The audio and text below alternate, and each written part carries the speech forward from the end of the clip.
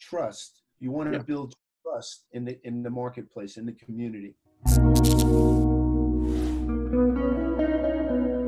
Oh, and I'll tell you what's happening out west too. I heard, this is what I mean by bad actors. There are people that have been, they've been growing a lot longer than we have here in New York, on the East Coast in general. But there are people that invested a lot of time and a lot of money into growing correctly and doing the right thing. And supposedly now, there are adjacent farmers or adjacent property owners. I don't want to say farmers, adjacent property owners that are going up to these established farmers and saying, listen, I need you to buy my crop of such and such, or I need you to pay me X number of dollars, or I'm going to grow male plants and ruin your crop. So they're attempting, and I don't know how successful they are and if it's, been stopped now that it came to light, but they're attempting to extort those farmers and those honorable growers by threatening to pollute their plants. I mean, that's crazy. And that's what I mean. That's really an example of a bad actor. Yeah. Wow. That's nuts. Yeah, exactly. That was I had the same reaction when I heard that. Never would have thought about that. I mean, I guess at this point in time, yeah, since it is a regulated industry and you do have to get licensing to grow it, seems like that would have to be a governmental ruling on, like, you'd have to put standards in place, right? But it's just, that's dirty playing. It's just not. Yeah, that's really dirty pool, Yeah. And but that goes on, and I guess that's that's enterprising people. There's good and bad enterprising people, and that's pretty creative, but not in a good way. Absolutely, everybody finds their niche. Exactly. Oh wow, yeah. No, there's definitely a lot of, and there's a lot of complications for sure. I mean, not even necessarily just the legal aspects, but as you said, like the growing. There's, as you mentioned before, there's many different methodologies to grow, right? Of course, you have the seed, which seems to be the cheapest and less infrastructure wise, because I mean, if you're growing from either clones, at least from the experience I've had, if you're growing from clones or growing from somebody sends you like plugs or whatever, you have to put them, or even if you're growing from seed, but you're growing in a greenhouse, so you can plant plugs in the field, right? You have to buy all the seeds, fill up the trays, grow them in greenhouses, monitor them daily, because you don't want any of them to go bad. Because I mean, you've probably put, I guess, I don't know what prices are now, but they were like $1.25 not too long ago per seed. So like, seeds. If you have like even 100 seeds, I mean, that's expensive. If you have 1,000 seeds, that's even more expensive. And if you're buying from seed, then you're more likely, as you said, to have males that come up if you don't get them to the field by then. But in terms of that, isn't the term is the same term that's applied to marijuana, feminized seeds, also applied to CBD? Yes. And is that essentially you have less male chromosomes in the genetics? Is that how it's changing? But you're right. But again, it's not an absolute. And there are seeds that are sold 99% feminized, and they probably would be, but you won't know if they're males until a certain point. Yeah. Whereas with clones, you know already the content, what they look like, where they came from, and that they have a very, I mean, they're not saying that they can't turn also, but it's the lowest ratio of turning. And in my experience, we've never had males. Interesting. That's good. Yeah. So isn't cloning essentially? From my point of view, that holds true. And I know that talking about Cornell, when Larry Smart came out to one of my fields and looked at a particular strain, he was very, very impressed. And we wound up giving him samples to put it at their experimental farm up in Geneva. Yeah. Which was amazing. Yeah. No, it's having the good genetics, and I mean, it's a matter. So I think a lot of people, when they get into the industry, it seems less and less that the myth is getting passed around, but there's definitely still people that see it. But hemp grows everywhere, and the thing I find interesting about that myth is that it has hints of truth, right? Because you can find a hemp plant that grows in Brazil, and you can find a hemp plant that grows in Canada, but you can't plant. You're very unlikely to get a crop if you plant the hemp plant from Canada and plant it in Brazil. and vice versa. That's And exactly correct. That's 100% correct. yeah, and so And like, again, go ahead. when I said earlier on, I said you have to get plants that are bred for your soil and your environment, because Yeah, that makes a big difference. yeah, Because what all you're really trying to do is increase your odds of success. yeah, Things happen. I mean, you could have everything perfect and wonderful, and then there could be a freeze come over that kills all your plants. I mean, there are variables that add danger to the mix, or risk to the mix. But at the end of the day, the more boxes you can check off correctly, the better chance you have of having a successful crop. And also, don't be greedy and overdo something you can't handle. A lot of people also, they'll grow and then they forget about having a distribution chain. What do you do with all your product? Where do you get it processed? Who processes it? How do they process it? absolutely. All that kind of stuff. And another thing with processors too, you got to be careful with them, because what they'll do is, some of them, not all, but talking about the bad actors, what they'll do is, when you send them the first sample to process, you'll get an amazing result with a very high yield. And then when you send them a major quantity to process, all of a sudden some was lost in the chopping up and the grinding, and some was lost because there were too many fats, and they, all of a sudden things change and they aren't what you thought, and the yields aren't what you thought. And that's not fair. I mean, there has to Yeah, be consistency all around and fairness all around. Like, you trust certain brands of food and certain brands of oil for your car, and certain cars. It's the same thing. And, certain products, you never have a problem with it. And other products, you have a high, rate of, failure. It's the same thing in this industry. And again, absolutely. starting out with the genetics, if Yeah, if you go to certain restaurants that sell $6 steaks, well, it's all gristle and bone and fat. You get what you pay for. But if you go to a restaurant absolutely. and encouraging you to do it, but they charge $80 for a steak, that's Mm. going to be a steak. Absolutely. Same thing. Got to be good quality, and Absolutely. Yeah, especially putting the stuff in your body. And why would you ingest something that you're not sure what it is and you yeah, don't trust the source? That's pretty absolutely. crazy. Yeah, absolutely. Yeah, no, definitely. I know a ton of people that, I mean, again, this is almost kind of comes back to the aspect that the industry is so new, and then also we have to educate people on why they should be using the product. I mean, certainly people actually using the product is usually the best route, but to get somebody to use the product, it takes a little bit of education. But so many people that are jumping into the industry, and maybe it's just many people just don't really understand how products work and product lines work, because they saw, oh, as you said, we can plant some hemp in the back field and we can become millionaires overnight. They don't see what Totally. that yeah, exactly, what that route is, and how that overnight is, if successful over like a 3 to 5 year span, to really become knowledgeable on the whole thing. But also, so many people make the product just assuming, oh, people will buy it. And I think that's really what happened with a lot of the farmers that came into the industry. How some of the conversation around the industry was kind of discussed is that it seemed, early on, it seemed like the industry was built up a lot more than it really was.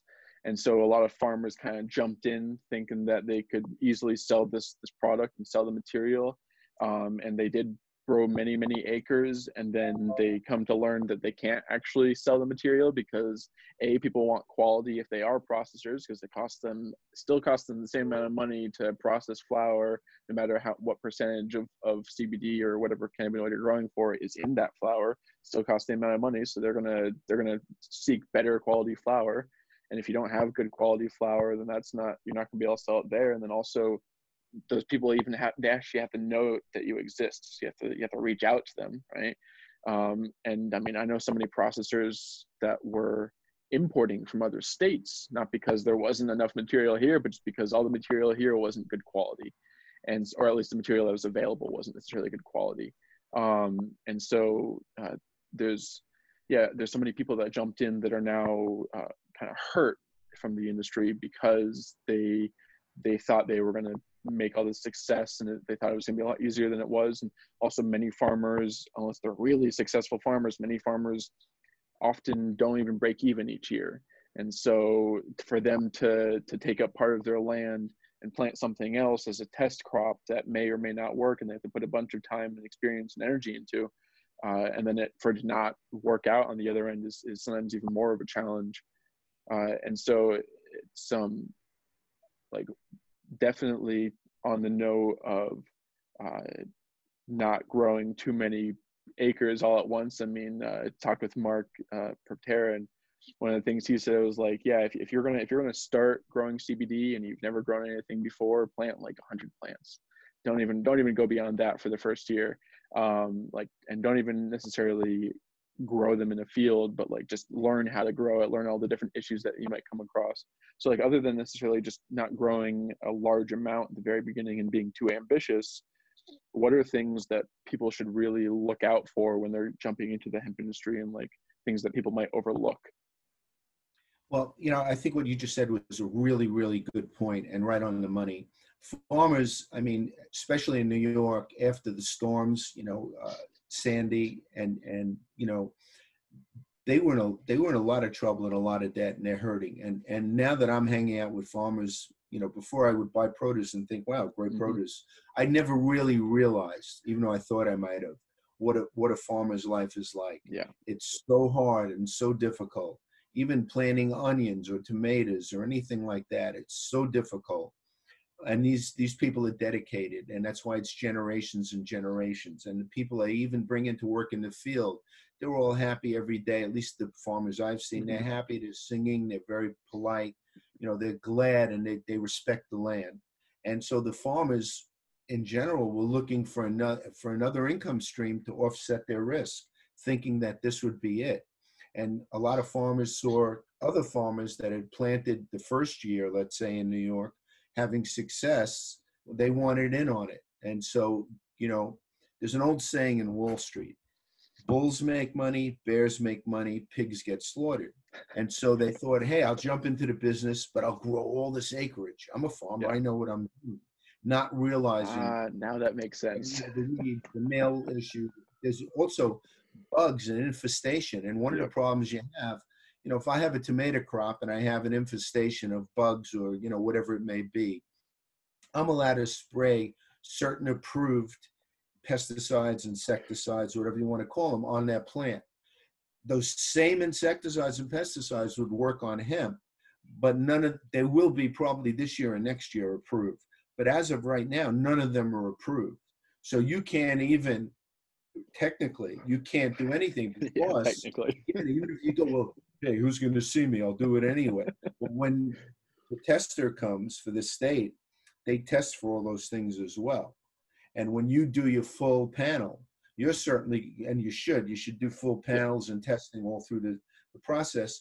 They're going to show up, and that automatically ruins the effectiveness and the viability of your crop. So you have to be careful of all of that. I just say, for you as a person trying to get in the business, start out the first year with an amount you could handle from maybe one or two sources, see which works best for you.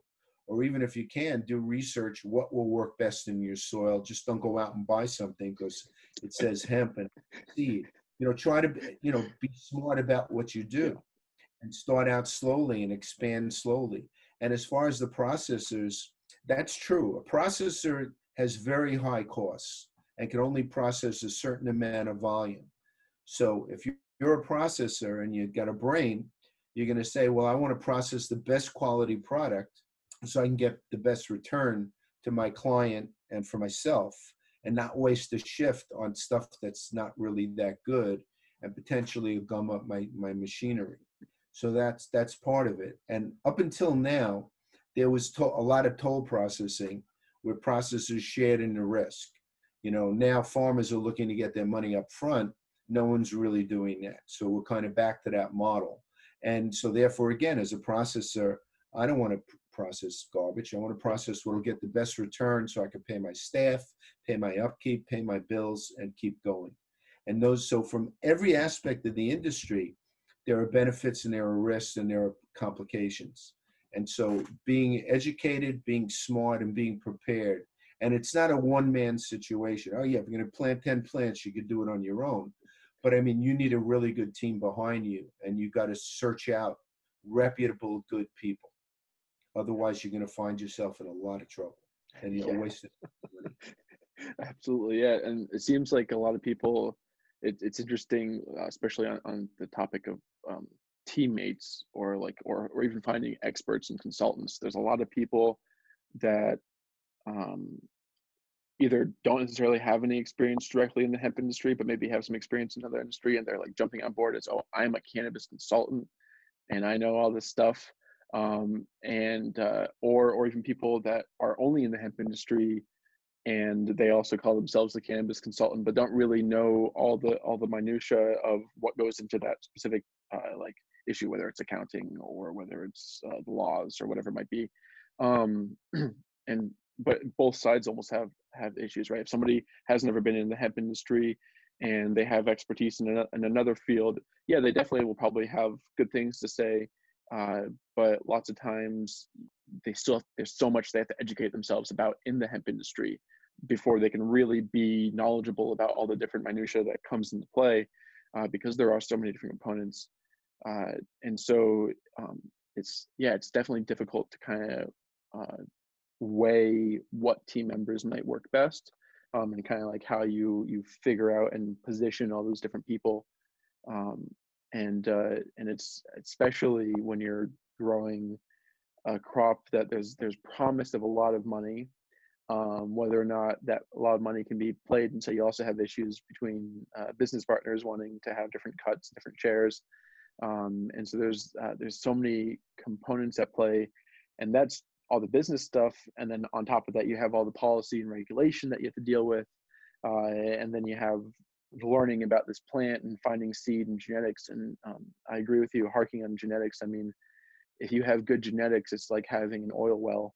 And you're far more likely to be able to actually harvest from that oil well, versus having poor genetics. And uh, it definitely also seems like there's a lot of people that jumped, again, kind of talking about these aspects of people that are jumping into the industry, not having any prior experience, but saying that they're experts.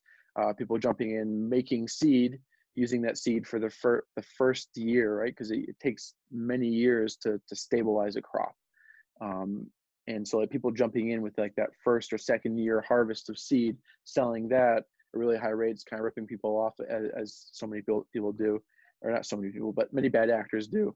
And so in terms of people looking for education on how they can better source seed, or some tips on sourcing genetics, what are things that people should look for in terms of like paperwork or just different factors like that? Well, I think just on a very general, basic level, and that's a great question, I think they should read as much as they can from any source they can. Eventually, you'll see some consistency in what you're reading, and you'll put together that for yourself. Yeah. You know, first of all, this is like any industry. This isn't for everyone, but I think like the HIA is a very important source, because that's one place you can go where you can trust what you're being told. You know, do I have every answer to every question about it? No, of course I don't. But you know what I do know? I know where to go if I want those answers, and I know where to go to reputable people. And just like I started out in the music business as a roadie lifting equipment, which a lot of people wouldn't admit if they did it. But you know what that taught me? That taught me that whole industry from the bottom up, so that if I had a tech on the road bullshitting me, I would know he was bullshitting me, because I've done it, I've been there, or I was around it. It's the same thing in this industry. I've been out, even though I didn't have to, I've been out in the fields cutting plants, planting plants, harvesting plants, in the mud, in the dirt. I had to buy muck boots. I mean, I did everything. In the freezing winter, I was in our warehouse, you know, counting inventory and labeling things, because I want to know every aspect of this industry, so no one can pull the wool over my eyes. So that's me, but I always try to learn as much as I can. I think that's important. And I think if a person is going to go into this industry or open a restaurant or do anything, they should learn as much as they can. And, you know, don't spend your whole life learning so you never jump into the water, but Yep. learn as much as you can, put a good team together, buy reputable products and take a shot, but do it slowly over time and incrementally, so you do it right. Absolutely. You know, Yeah. I think that's really important. Absolutely. Yeah, no, I found, yeah, you definitely don't want to get into the case of analysis paralysis and just Yeah, learn yourself to I death. know people that are like that, and they just forever studying, and they never jump. You know, Yeah. they never take that Yeah. shot. So you don't want to do that, but Yeah. you want to be informed. You don't want to go in blind and be blindsided either. Yeah, no, that Don't definitely forget, has you have to do risks. everything right. You Yeah, still got to deal with Mother Nature. absolutely. Oh, yeah, 100%. Yeah, I mean, talking about people that had success the first year in New York, that was also a pretty good year weather-wise. And then Brilliant. then the follow-up year, so people, even if they had bad genetics, they were far more likely to get a good crop. And you touched on the note of like how difficult it is to be a farmer. Um, I was working with a farmer for my crop, and for growing fiber, and we planted the first year in a in a dairy field. There was also corn growing and everything, and it was 2015 when we, or no, 2016 when we planted, or no, wait, what was it? 2017 when we planted. Sorry, I'm terrible with timelines. Relatively early.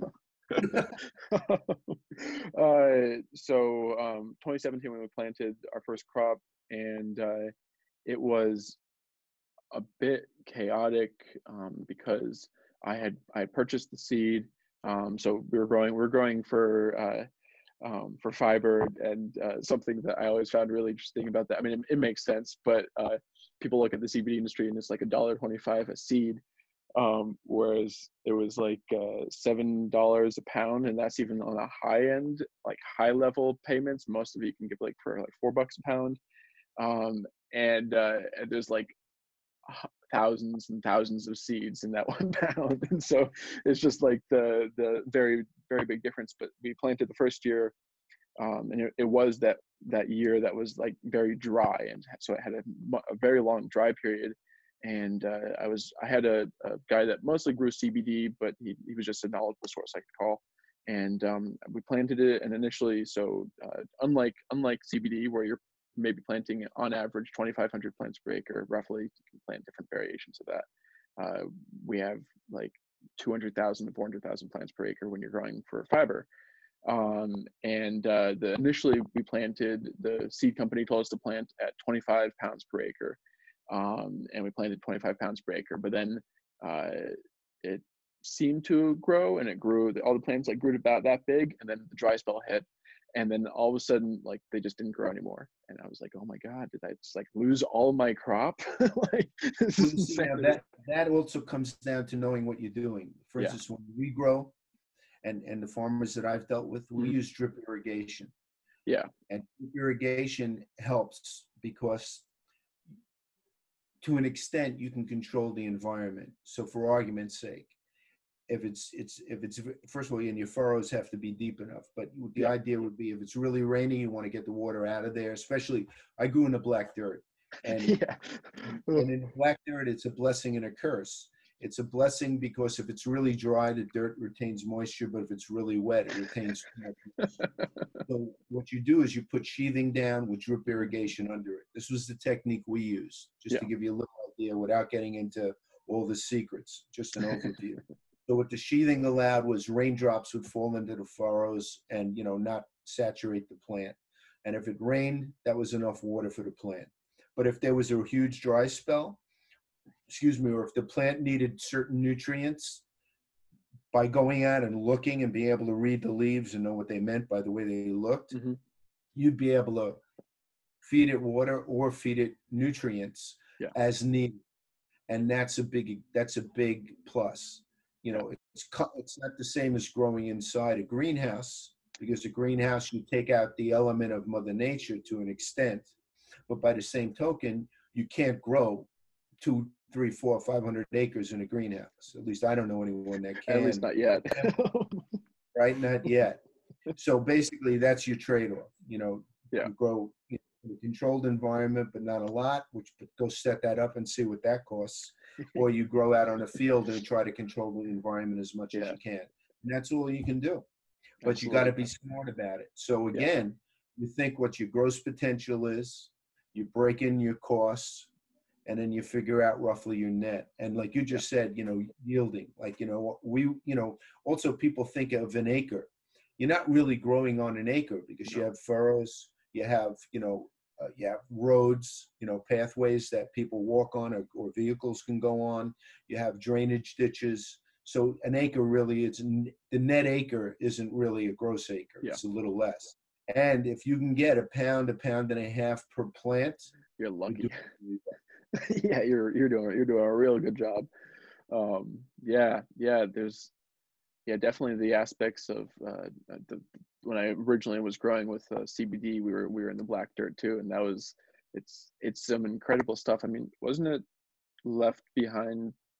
Wasn't there like glaciers involved in leaving that behind? It was like the riverbed or something along those lines. Yeah, exactly. That's talking about the black dirt. That's true. It's a very unique area, and Yeah. basically what it was a glacier that melted and turned into a lake, and a lake Gotcha. drained away. So this is the lake bed.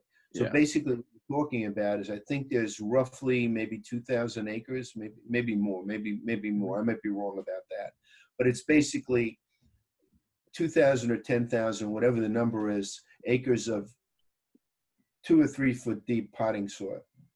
It's amazing. And the certain hemp plants Yeah, love that location. absolutely. Absolutely. Yeah. Yeah, it's interesting. So, um, you've planted the fields, started them growing. You said that since we can't spray any pesticides or anything on it, except for like industrial grade vinegar, um, Yeah, what? organic kind of natural, Yeah, things that yeah. really do anything. So without, if you can't necessarily go too much into the proprietary nature of things, but what are ways people can go about mitigating uh, either whether it's pests or weeds within the field when you're growing in such a Well, circumstance? a good way to get rid of weeds is to take care of that before you plant. Yeah, And you can do that in various ways, and that depends on your situation. So to say to do this or do that, it really wouldn't apply. You can't give out generic information yeah, like that. But the smart plan would be to get rid of your weeds and mitigate them as early on as you can. Also by using sheathing, and all this is not cheap, but by using sheathing, you eliminate the weeds because there's only a small little hole in it that the plant comes up. And you got to go, you or your team or crew, whatever you want to call it, have to go through the fields on a regular basis. And when you see weeds coming out, especially after a rain or after mm-hmm. you're dripping irrigation, you pull the weeds and get rid of them. So that's how you deal with weeds. The other Yeah, thing to minimize bugs and all that kind of stuff, because you can't eliminate them, but you got to plant your plants far enough apart, and they have to have enough air circulation so they don't get mold and they don't get fungus and they don't get all that nonsense, because those are other issues. And so you try to minimize that yeah, and minimize the infestations, but it's hard to do. It's not yeah, easy. yeah. It's definitely difficult, and also touching on the aspect of learning.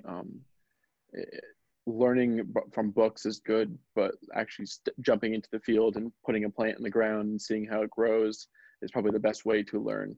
From people maybe getting into the industry, they may not like the $500 application fee that they have to pay, but pretty much as long as you're not a criminal or don't have a felony, you're pretty clear in getting a license. Uh, so it's like especially for CBD. So like for our fiber hemp, we just used a sickle bar to cut it down, pretty straightforward. But for CBD, not only is it like just cutting down the plant itself, which is a thick stalk, and getting into the field, but it's also making sure that you don't lose flower, because you want to keep that flower because it's very valuable. So what are some methods that you've found to kind of help, maybe not necessarily the details and specifically exactly how you're harvesting it, but from your perspective of the idea of like managing the whole kind of project, what are things that people should think about putting in place when it comes to harvesting and getting that crop off the field, and then eventually to a processor.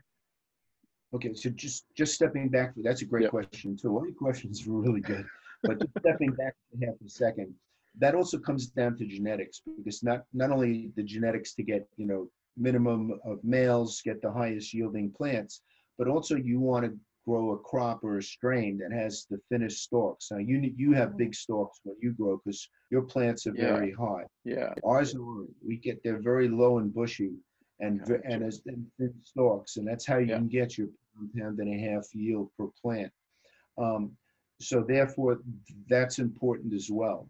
But for argument's sake, again, it depends what you want to grow. Do you want to grow a good crop that, you know, to maybe sell product to a Walmart or something at that level, which is going to be good and quality, but it's not going to be a primo, super, you know, niche product. Yeah. So therefore, some people use mechanical harvesting and ultimately chop everything up, you know, buds and stalks and stems and all that kind of stuff, and get a lower count of CBD, but a much higher yield in volume. There are people that aspire to that philosophy. Mm-hmm. Or you can hand cut and hand strip to get a really primo product. Going back one more time to the inspection process, that's another beef I have with the state, and that needs to be resolved. When they come out, and the inspectors are really great, and the way it worked, at least in our area, I think it's throughout the whole state, depending on the size of your field, they take 5 or 10 samples, and they come out and they do basically a W pattern. So they don't just cut from one plant, they take a sample of plants. And there again, also, if you're growing from clones, all your plants are really the same, except maybe the ones that are on the edges of the field because of various reasons, agricultural reasons. But they'll take the top cuttings, and all of that's representative. That's also the richest, the highest content. Whereas there'll be buds that are down lower that are just as beautiful and just as big, but will be slightly different.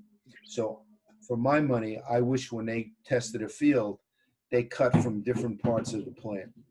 I think that would be more representative of what you're going to get when we actually harvest and go for a yield. So I wish they would change that.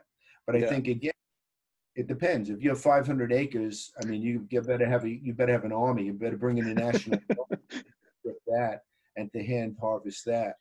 Whereas, you know, if you have a smaller amount that's manageable, you can do that. Yeah. And so therefore, again, you got to come up with an equation or a formula or a plan that works for you. And it all comes down to how much are you growing, what are you growing, and what are your goals, and what's your budget. Because, you know, you might be able to spend lots of money because you have it or you have investors, but I'm a little mom and pop thing, and it's just me and my 2 kids, you know, and we have to do everything ourselves. And that's what's great about this business, though. There's room for everybody. Absolutely. But I just know if I was going to get into the farming aspect of it, because I partner with farmers that are experts, that's about bringing in the right team, or I'll consult with people that, you know, need that advice and help. I think if I was going to do this, I would try to do something that I could handle at my level with enough resources in case things went bad, so I can right the ship if necessary. Yeah, absolutely. Yeah, no, I agree. It is, as long as you are willing to put in the work and the time and the effort, it's an industry that anybody can get into. And in terms of farm, like, I'm not, I'd say after my experience with working with farmers, I can't say I'd want to be a farmer.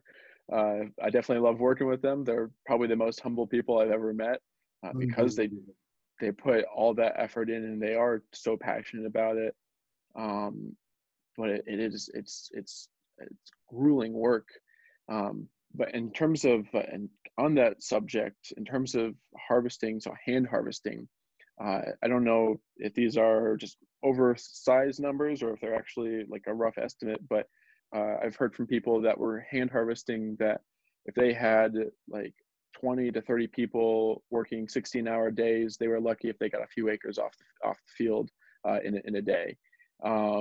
and there's like that's a lot of people, right? I mean, unless you're a massive farm, you're unlikely to have 30 people on staff that are able to come into that operation and immediately work.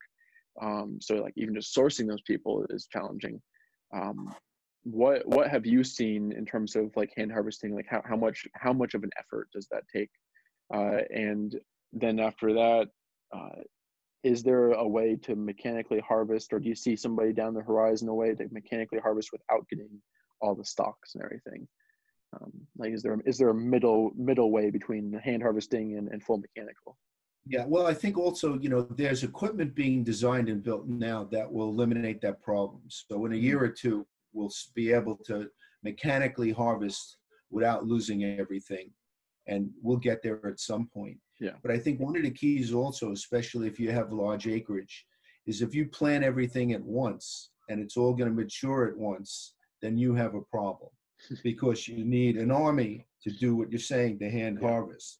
But if you have different strains, and they mature at different points, and you stagger your harvesting, yeah, it's a lot of effort, but you don't have to worry about doing 100 acres in one day because the plants are going to die. So you got to stagger your crop, but any good farmer would know that anyway. And then maybe the answer is, if you want to enter your crop into both ends of the market, you hand harvest some, you mechanical harvest other. So that you have a mix that works for you. Absolutely. But the idea is to never put your back against the wall so you can't harvest your product at the maximum time. That would be really foolish. Yeah, absolutely. But again, if you don't study and you don't understand the math of the business, you're going to do that. And I've seen it done. Like the guys that planted on a rocky mountainside, and come harvest time, the plants are that big. They're wondering what went wrong. And that's funny, but it's not funny for them. Yeah, no, it's not. For them. But, think, Yeah. You know what? I think one of the problems too is everyone goes, oh, well, cannabis is a weed. It grows everywhere. Yeah, exactly. Yeah, but it does. But it doesn't yield what you want just because it grows everywhere. Yeah, you're going to get a plant, but you're not going to get a good plant.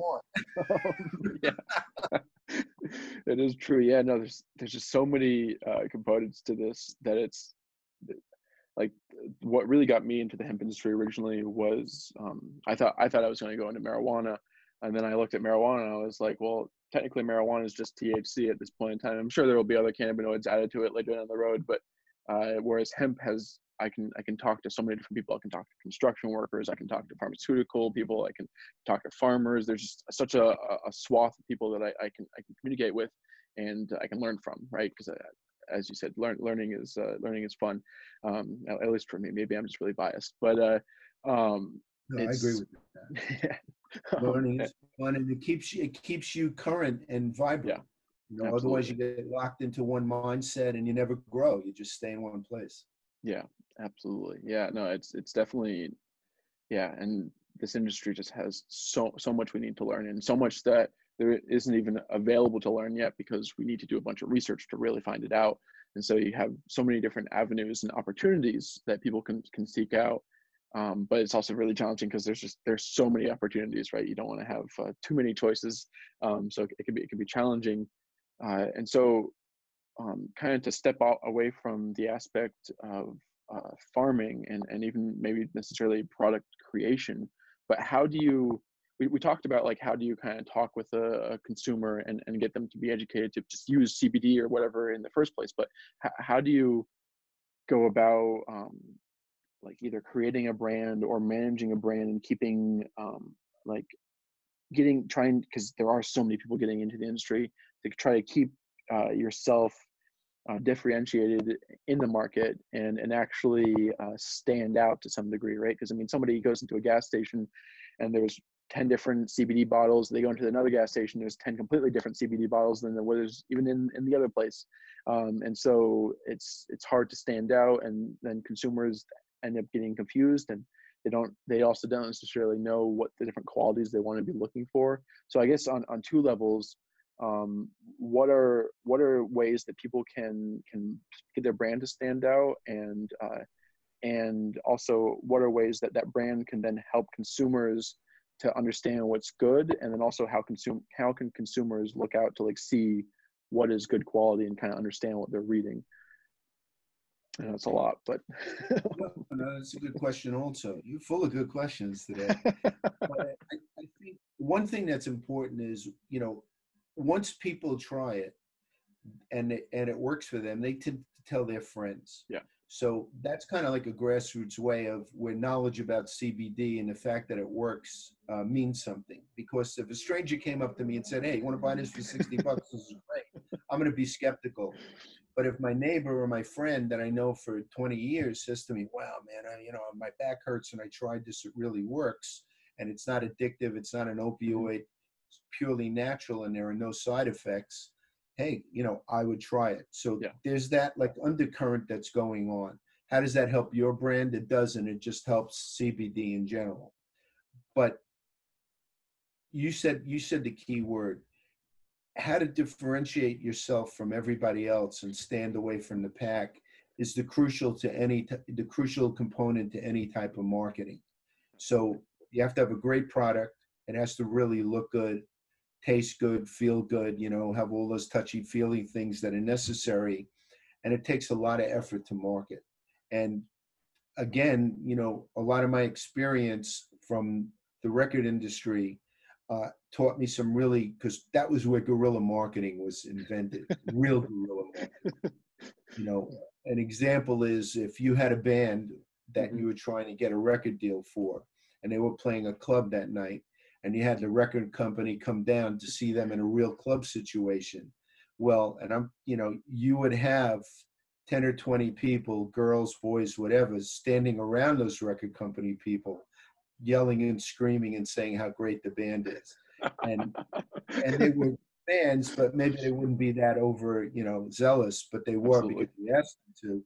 And the record company would go, "Oh, we got to sign them before someone else does." So it was like the fear of missing out.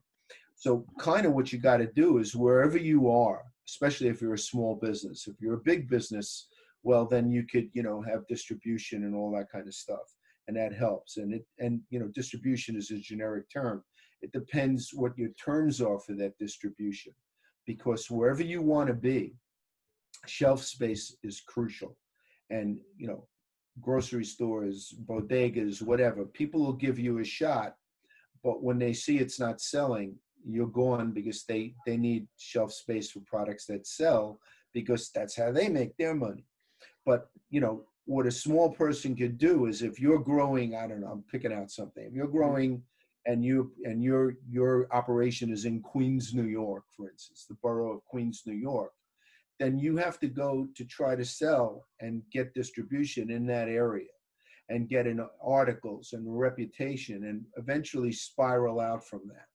And if you have a friend who's in California that'll take your product and do the same thing, well, then you spiral out from these different areas until you reach critical mass. It's different for everybody, but that's basically the way to do it if you're a small company. If you're a big company and you have lots of money, well, you partner, you do whatever you need to do. Can I give you an actual marketing plan? I wouldn't do that, because I don't know your individual situation. I would have to study it and analyze it and come up with one. But one thing is to be creative, to be honest, and to be just, tenacious about doing it. Yeah. Everybody thinks today's social media is the answer, but, just printing a picture of your bottle and saying, "Wow, this is really great, try it." Everybody's doing that. Yeah. So, it's the difference between you, me, him, and everybody. You got to find other ways to do that. Or even if you're going to be on social media, other ways to, showcase your product that's not like everyone else is doing. Yeah. Because I could show you right now 10 products that are all doing the same thing and all getting the same result, which is very little, because they're splitting the pool of potential customers. So, I think no one that I'm aware of right now is doing really great marketing, is being very creative and accomplishing the goal. Absolutely. Yeah, I would totally agree with that. And it almost, I agree with the note on social media, because while it is a big field where lots of people and lots of eyes are, it's also highly competitive to be in there. And if you do want to think about marketing it it's not cheap to market it. Like it costs a lot of money to put up ads. And so it almost seems, particularly in the sense, as you said, for a small business, it almost seems like while the internet may used to have been like the small place where you could like try to get new advertisement and new venues, going like actually building a community around your product and actually talking to the people that are right next door to your product, because as you said, ground roots, word of mouth is one of the best ways to sell a product. I don't know how big of a fan you are of Tesla, but like they sell all of their products like entirely from word of mouth, right? I mean, definitely you have lots of YouTubers, but those people are essentially word of mouth. They're not being paid by Tesla to do it. They don't even have a marketing thing. They just they make a really great product. They focus on the authenticity of that product, right? Because there's also a note that a lot of people, they try to bring in a ton of marketing to try to get their product to become really famous and all this kind of stuff, but they don't necessarily have any backing that can really back them up once that disappears, right? They don't really have a great product that can really hold its ground and actually be something that consumers want. So they have to keep spending ad dollars, and after a while, they're just gonna run themselves spending ad dollars, and they're not really gonna have they're gonna have a very what's the word, cost of customer, or cost to acquire a customer. It's gonna be incredibly high because they're not gonna have something to stand on the ground. So and in essence, it's almost better to make a really great product before you even think about trying to, I mean, it's kind of chicken and egg problem. You want to build a brand, but you also want to have a good product that can back up that brand. Yeah, differentiating yourself in the CBD market is just, it's crazy, because I mean, everybody's like, oh, this product will deal with inflammation and it'll make you feel better and all this kind of stuff, but I mean, everybody has the best product doing the same thing. yeah. I think there's a thing called eye fatigue with social media. You're getting hit so many ways by so many different products. Like even if you just go on the internet, you know, you get pop-ups, you get this, you got to get all these different apps and things to prevent that. I mean, people are just getting tired of that. Yeah. And, you know, again, the other thing is, you know, going back to my soda analogy from before, there's not one hemp business in America that is at the level of a Coke or Pepsi that can handle that amount of marketing, that could become a household name where you just look at the logo and you know what it is. Yeah. I mean, that takes a long time to get to that point.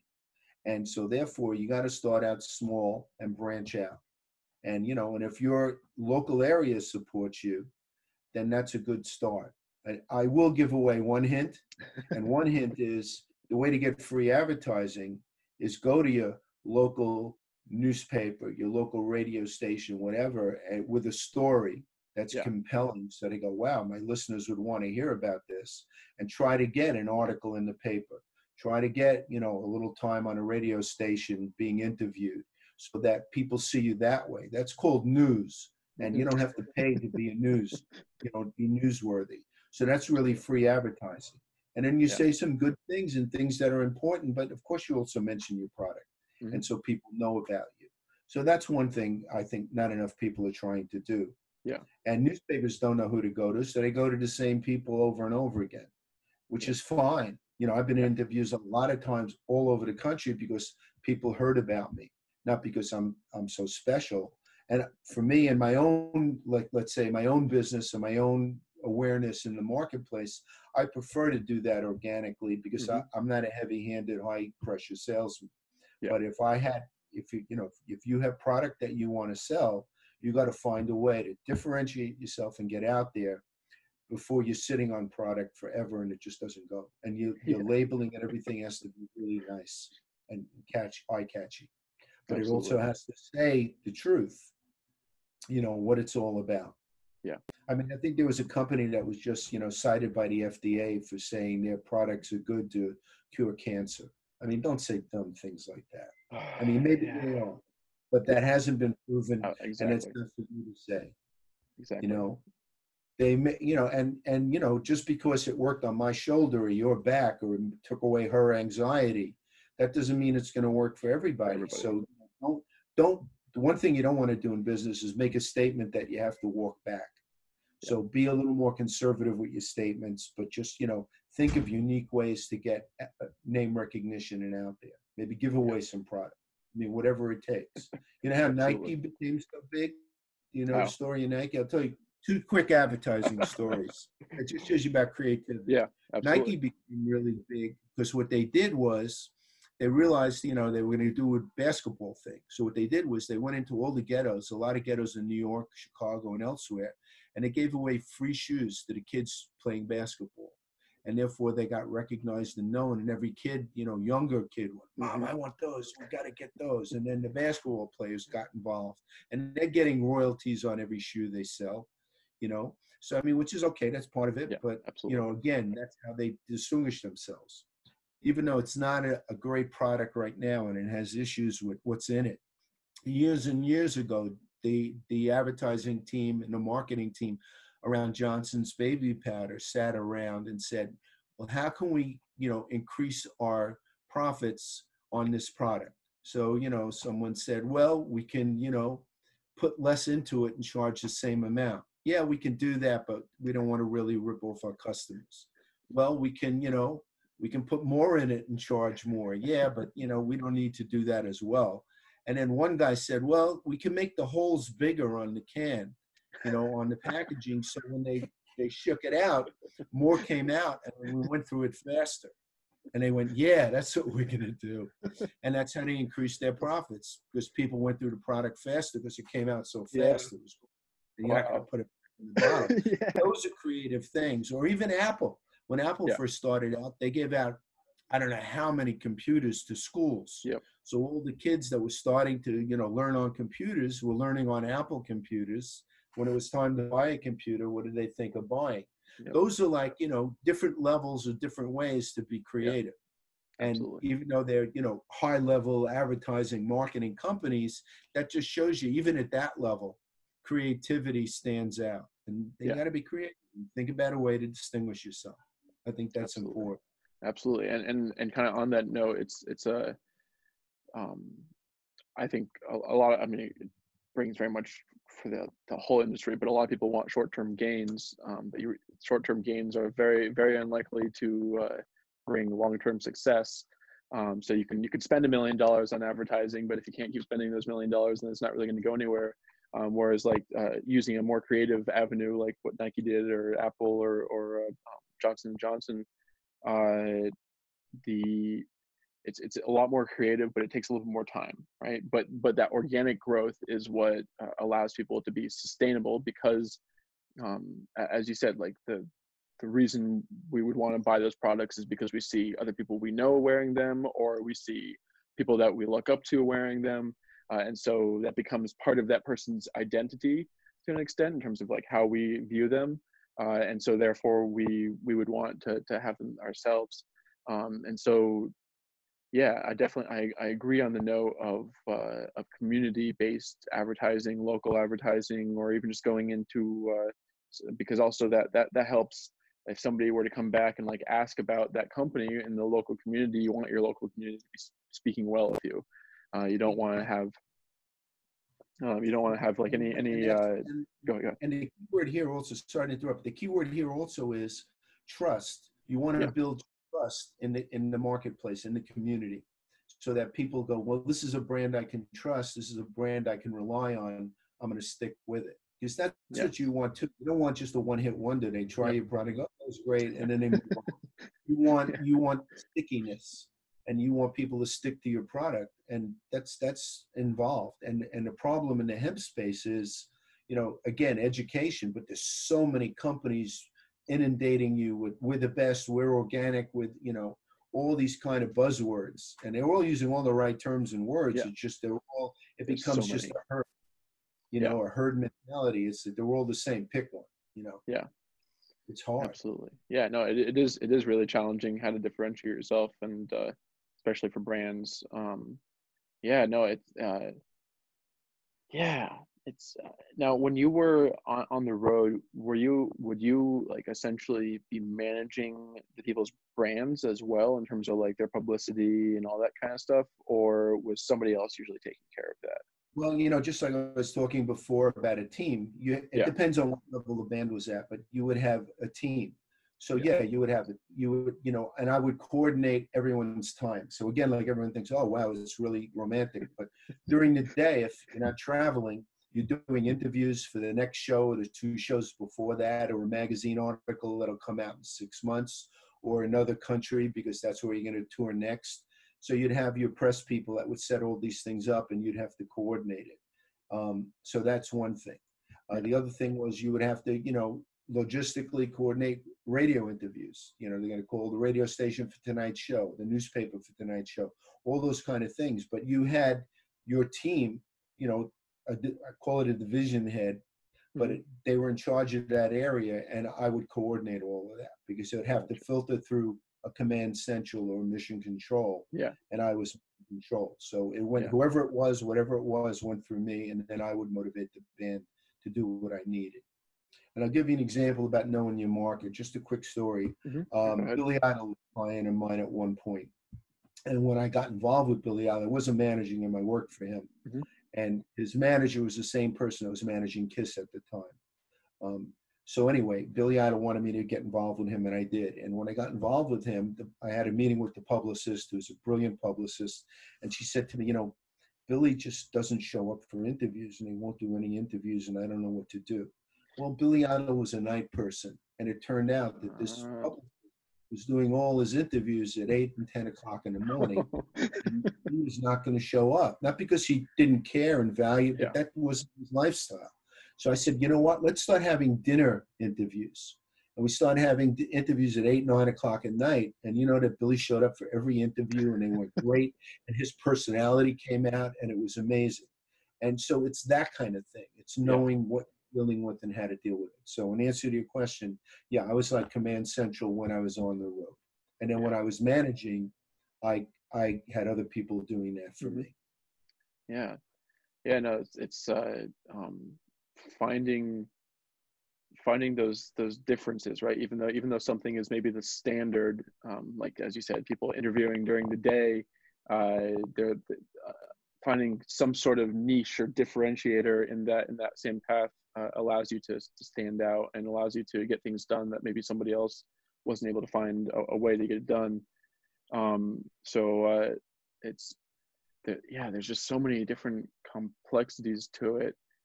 So I know we've covered a whole bunch of things, but if you were to say to somebody that was looking at getting into the hemp industry that doesn't really know, like they maybe know they want to, we'll just target the cannabinoid industry. They want to be in the cannabinoid industry. What is a good, like, other than just broad educate yourself, what is a good way to kind of start getting into that? Like, are there jobs out there that people could get? Like, you could be a roadie, for example, in state in music production, or are there like as you said, maybe people planting a few plants, or maybe working for a process? Like, what are things that people could look at to, like, they have no idea anything about the industry other than they could potentially make money and there's opportunities? What are some tips? We were focusing on people that wanted to start their own business. And were ready to invest money, plant, do this, do that. But if you're talking about people that want to enter the industry at different levels, you try to find a company and try to get an internship at the very lowest level. Try to get an internship with a company, put in the time, watch how things operate. Or there may be, again, right now it's a little difficult because of the virus, but there may be companies that are hiring certain positions, whether it be a stock boy or, an assistant to the assistant, or whatever it may be, or a salesperson. I mean, go approach companies, get a resume together, have have the way you sell yourself and the way you explain who you are, have that thought out, and go try to get those opportunities. In life, you have to create your own opportunities sometimes. They're not going to come to you. What's not fair is eventually when you're successful, everything comes to you. But in order to get there, you have to do a lot of work to get there, and then you have to create these opportunities, meet people, network, go to events. There are enough expos and forums and different things. Yeah, you got to pay a few bucks to get in, whatever, but do that. It's worth it. Join an organization like New York HIA so that you can learn about it. and you can network with other people. And I think as the HIA, New York HIA expands, they'll have more opportunities for people, and maybe some of them will be unemployment or employment opportunities. I think that's important. You know, in the meantime, from my point of view, I mean, I know in the music business, I would get tapes or CDs, hundreds of them every week. Excuse me for 1 second. I'm dry.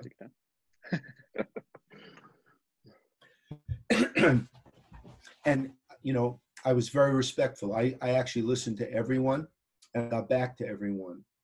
And even if someone's music was horrible, I would tell them, you know, listen, I don't hear a career launching single or something that would make a record company want to hire you, but keep writing, keep at it. You never know. I would never take away someone's desire to do something.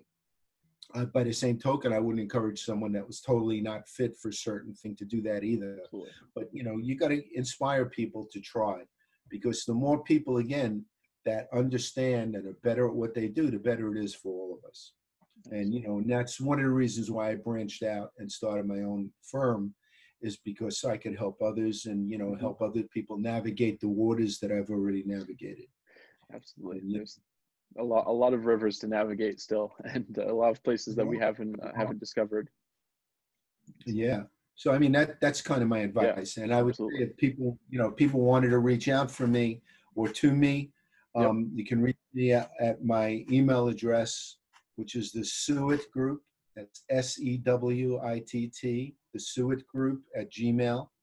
Awesome. And the Sewitt Group is all one word. And, you know, I would have a conversation with someone, whether I would be involved with everybody. You know, obviously, you know, you only have so much time. I would have at least a short conversation with someone that's legitimate to try to help them, you know, maybe take that one step forward. Absolutely. Cool. Well, thank you very much for joining me, George. It's a pleasure. And you're incredibly knowledgeable, not just about the hemp industry, but about, I mean, the music industry specifically, but it brings so much experience in so many different avenues, because not only are you just dealing with the music itself, but you're dealing with the lighting, you're dealing with transportation, you're dealing with coordinating so many different components. So it's a pleasure to talk with you, and I look forward to working with you more in the future, and working on the NYHIA, and we're going to make this industry become great. So I believe so. And I really appreciate you giving me the opportunity to chat with you today. You know, you're a good guy. You're one of the good guys. And this just helps. It helps everybody. So it's great. Thank you so much. Cool. Yeah, great awesome. Day. Thank you. Enjoy the sunshine. Yeah, you too. Enjoy your day. Thank you very much for joining us here on WhatCannaRadio. If you enjoyed what you heard and you'd like to hear more, please consider smashing that like button below and subscribing to our channel so you can be the first to know when we release new content. If you enjoyed the video so much that you'd like to watch another right this moment, check out our video right here. Or if you'd like to see what YouTube is offering to you, check out the videos over here or down below. Thank you very much for joining us, and have yourselves a wonderful day.